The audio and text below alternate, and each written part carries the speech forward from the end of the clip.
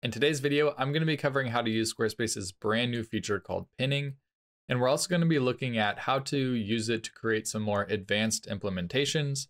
Like for instance, we have this magic trick where the text magically changes as you scroll behind the image. So let's go ahead and jump right in and get started. So to use this new feature, just go ahead and edit the page. And the reason that you might use this feature is because, for example, in this layout, I have a lot of text over here in the paragraphs. I have 3 different items here, and my image is not tall enough to span this whole section. Like this would have to be a giant image. And so I'm just left with all this blank space down here.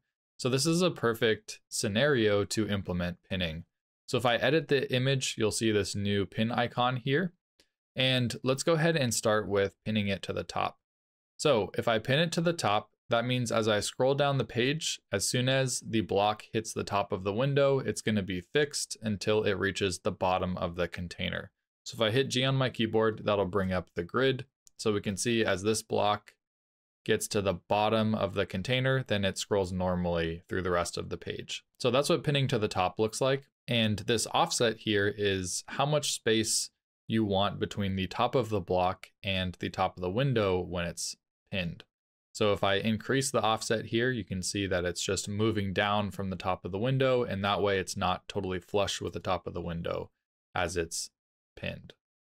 So this doesn't have to be in pixels. You can also do like viewport height units if you wanted to. That could be helpful. So 10% of the height of the viewport is going to be my gap now between the block and the top of the window. Let's go ahead and look at pinning it to the center. So this is a really cool feature. So as you scroll down the page, the block is going to be perfectly pinned to the center of the screen until it reaches the bottom of the container. So that's a super handy one because a lot of the times that's exactly what you want. It feels more balanced that way when it's pinned to the center as opposed to the top. So super valuable. And then the offset when it's pinned to the center is just whether it's a little bit, above or a little bit below center. So you can kind of shift it in either direction. But most of the time when I pin things to the center, I'm just leaving the offset at 0 because I do want it exactly in the center.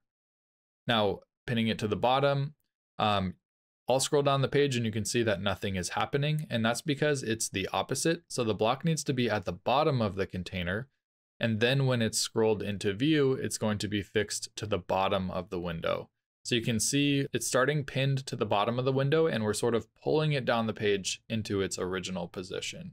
So pinning to the bottom is, it's slightly different. You have to think about it in a different way, that we're sort of pulling items attached to the bottom of the window until they reach their original spot on the grid. So one thing to note, it can be a little bit tricky to manage the block when it's a pinned block, because even in edit mode, it's going to be kind of flying around the section.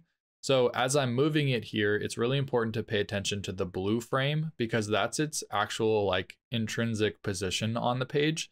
Even though, as I'm scrolling in edit mode, it might look like it's in a different spot. It's the blue frame that actually dictates, where it's aligned to the grid. I do want to note that on mobile, pinning is not assigned by default.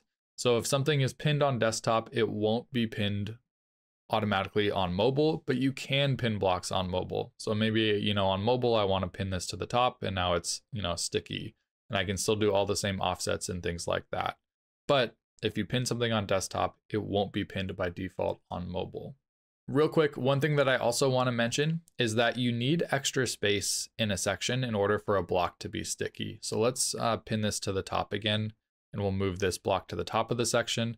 If I delete my paragraph, and there's no extra rows here for this block to be sticky in, so even though it's pinned to the top, it's not going to be pinned because there's no extra space for this block to be sticky in. So it's just, if you're not seeing a block be pinned, it's probably because you don't have extra rows for that block to be pinned in.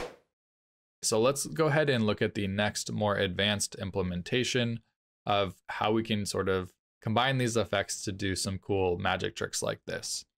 So the way that I'm accomplishing this effect, let me go ahead and kind of move things out of the way, and I'll unpin everything so we can start from scratch.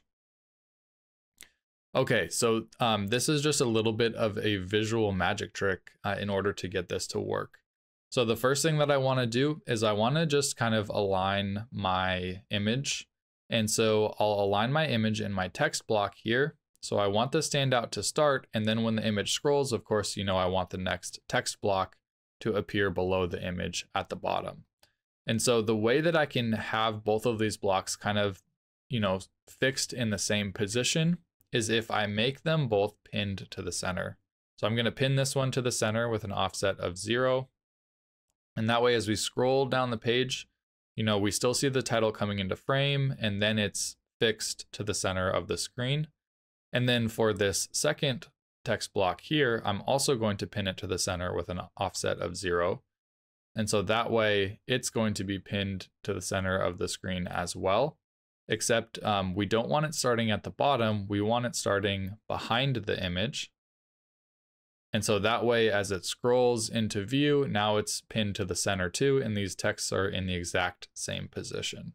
But the problem is we can still see the original text overlapping, our normal text. And so what we can do is we can bring in a shape block that's the exact same background color as the section background color. And then we'll just move the original text behind this shape block. So the stacking order for these blocks, we want the and stand out to be behind, and we can use these tools to kind of move things forward or backwards. So right now it's behind the image. I could move this all the way to the front and be in front, but we want it to be behind the image.